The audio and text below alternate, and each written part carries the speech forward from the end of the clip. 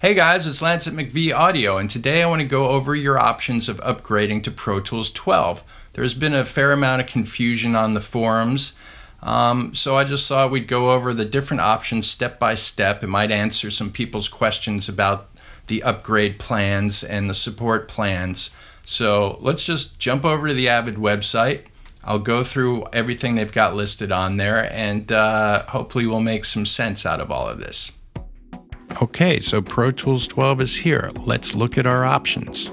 Option number 1 is to buy Pro Tools 12, a perpetual license, which means you own the software and you get a 1-year upgrade plan, which includes a year of free updates, whatever updates come out during the year of your plan, and you get tech support. You get 12 calls, 1 per month, into tech support during the year, and you have unlimited online tech support Monday through Friday.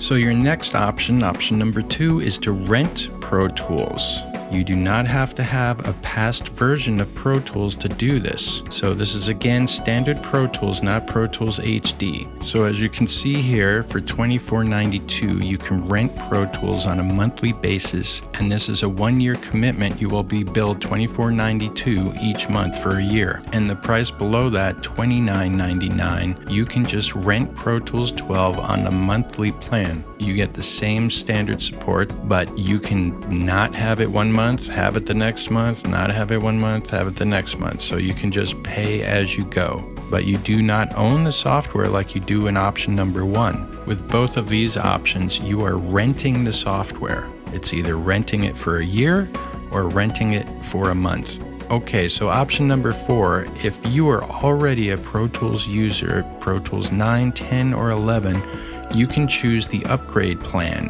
which is cheaper than renting for a year or renting for a month because you've already bought Pro Tools in the past. So they're giving you a break here, and you pay $200 for the year. You get the same standard tech support as you do in the other 2 plans. So Pro Tools 12 upgrade plan includes the following systems.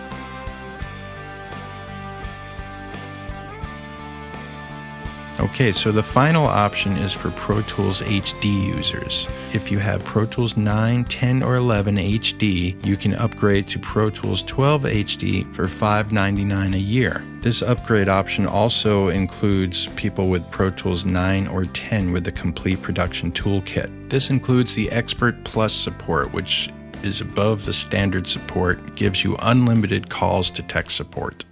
Okay, so a whole day went by. I just got off the phone with Sweetwater Sound, an Avid authorized dealer, and I had a few questions before I wanted to put this video to bed.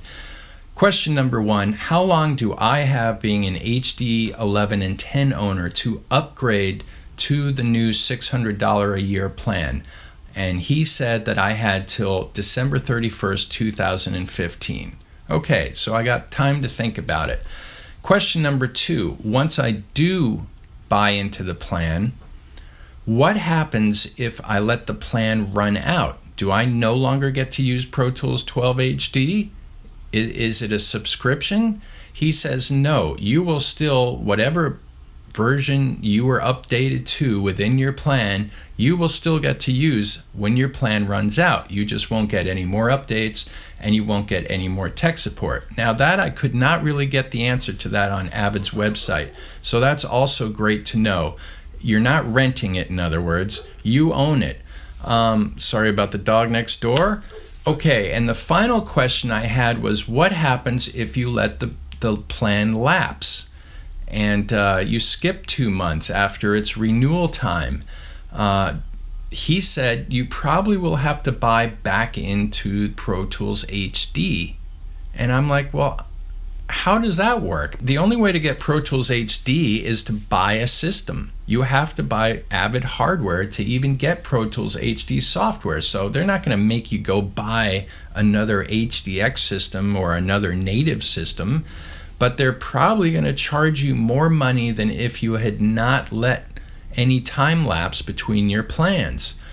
Or they're just going to say, fine, you know, $600 anytime you want to start paying again, you're back on the upgrade path. So if anyone has the answer to that question, please feel free to write it on a post on my video page.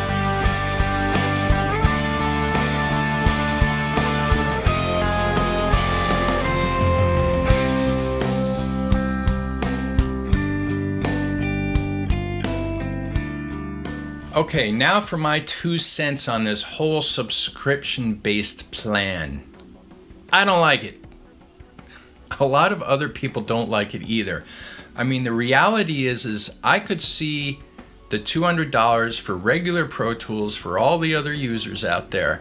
But when it comes, and the subscription model, sure, it's cool. You can just rent it and use it and then not rent it and then rent it and use it, or pay $200 a year and get tech support, but the reality is HD users, the people who spend big piles of money to buy your hardware, they should get Pro Tools HD for free. You can't use Pro Tools HD unless you buy Avid. I mean, you don't get it unless you buy your hardware. So why be such a stick in the mud about upgrades? People are spending $10,000, $20,000 for multi-card systems. That must be the Avid siren going off. Get him! Kill him! He does not like our plan!